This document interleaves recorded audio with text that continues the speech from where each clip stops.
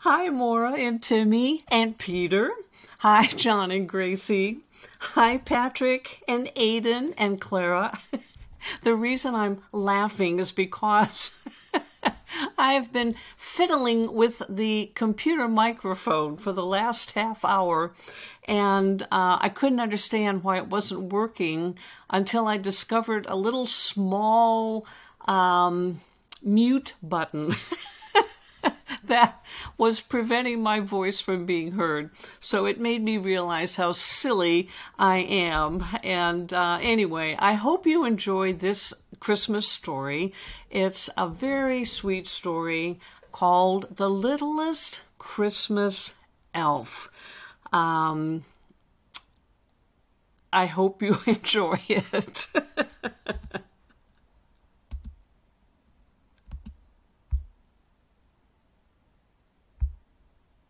The Littlest Christmas Elf.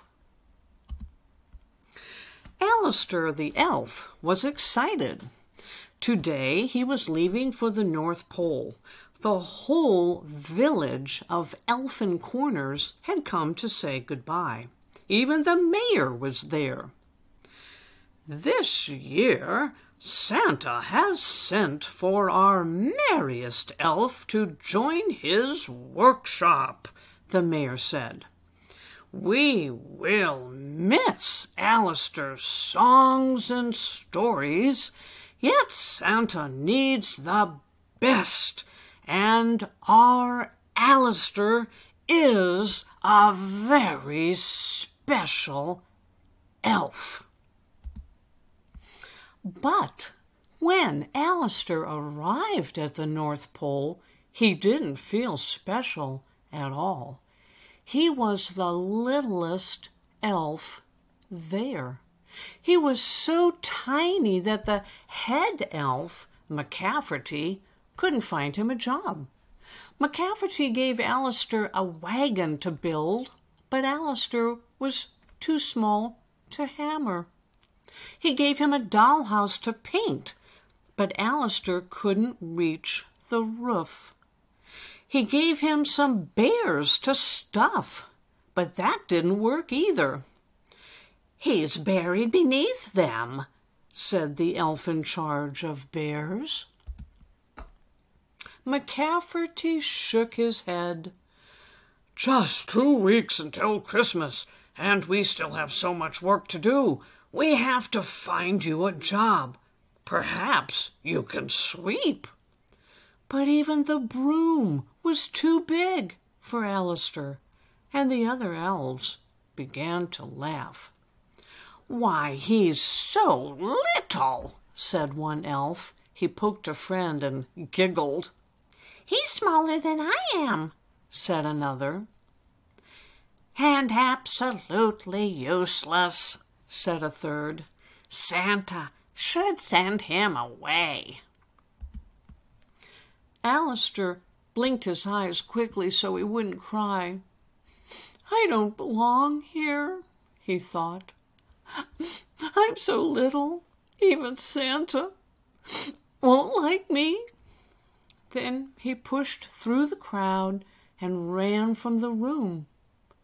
But Santa won't send me away, said Alistair, because he will never see me. Alistair kept running until he found a perfect place to hide, down behind the woodpile and back of the reindeer pen. It was there that Alistair found a friend. My name is Nicholas, said an old elf, peering over the woodpile. What's yours? Alistair answered in a whisper. Nicholas shook his hand. I'm glad to know you, he said. Would you like to help me with the reindeer? When Alistair nodded, Nicholas lifted him up to his shoulders, and the two of them chattered and sang while they fed and watered the reindeer. Alistair was so happy to find a friend that he returned to the reindeer pen the next day, and the next, and the next. Nicholas never minded if Alistair asked questions, and he never told Alistair he was too small to help. While Nicholas cleaned out the stalls, Alistair fed the reindeer apples. While Nicholas brushed a reindeer's coat, Alistair polished harness bells. And all the while he told Nicholas stories, and together they sang to the reindeer. But one morning, Nicholas was gone. Someone else was hauling the water. Someone else was cleaning the pen. "Where is Nicholas?" Alistair asked. "Oh, Nicholas, indeed," said a grumpy elf who was busily swinging a pitchfork. "He's up at the big house.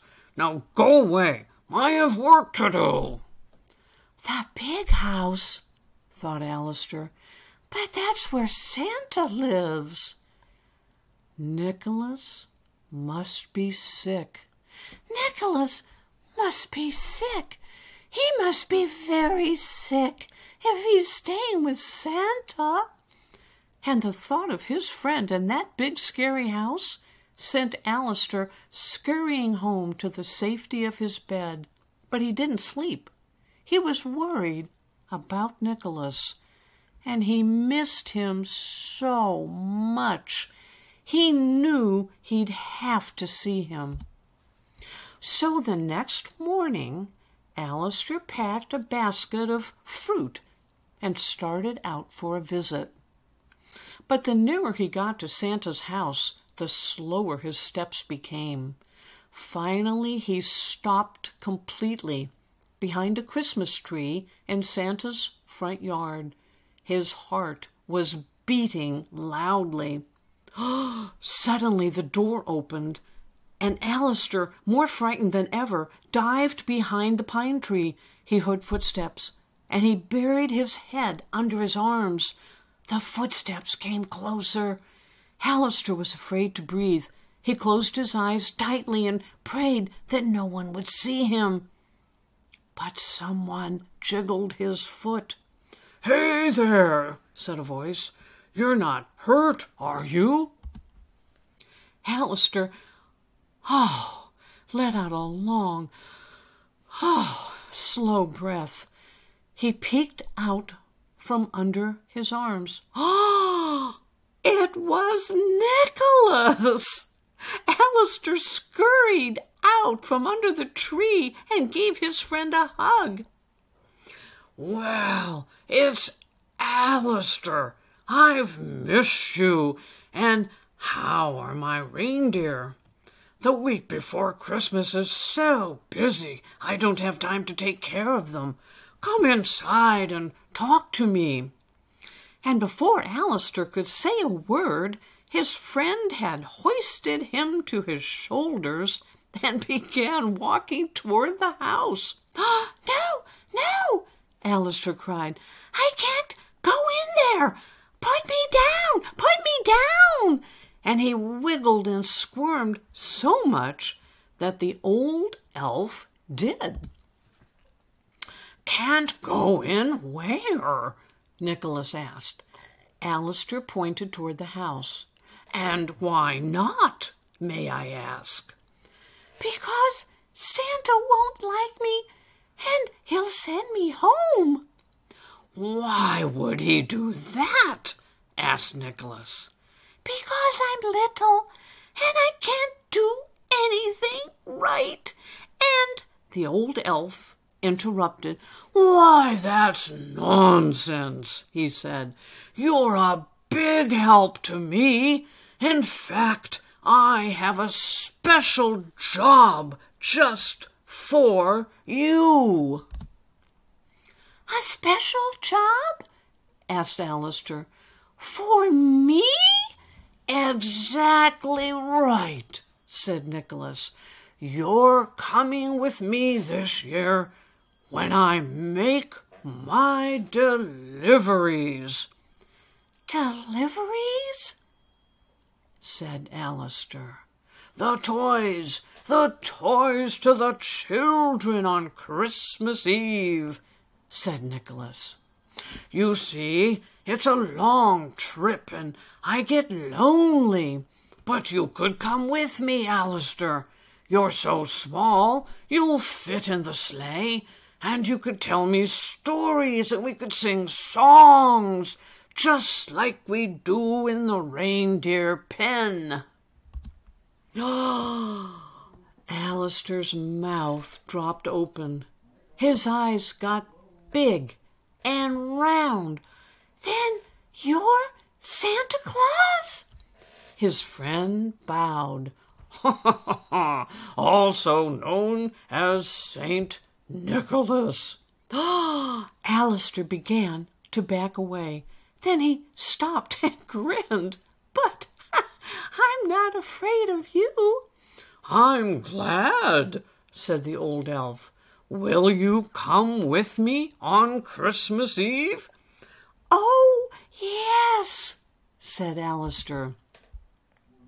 That's exactly what he did, and it was the best Christmas Eve Alistair or Santa ever had.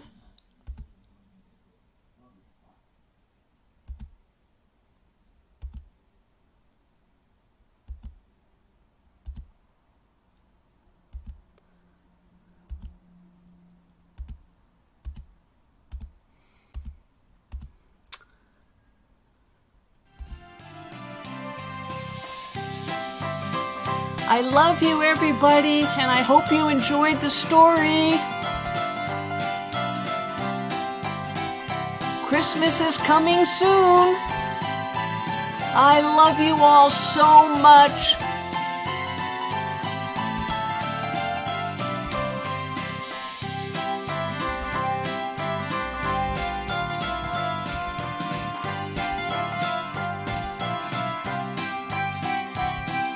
I love you.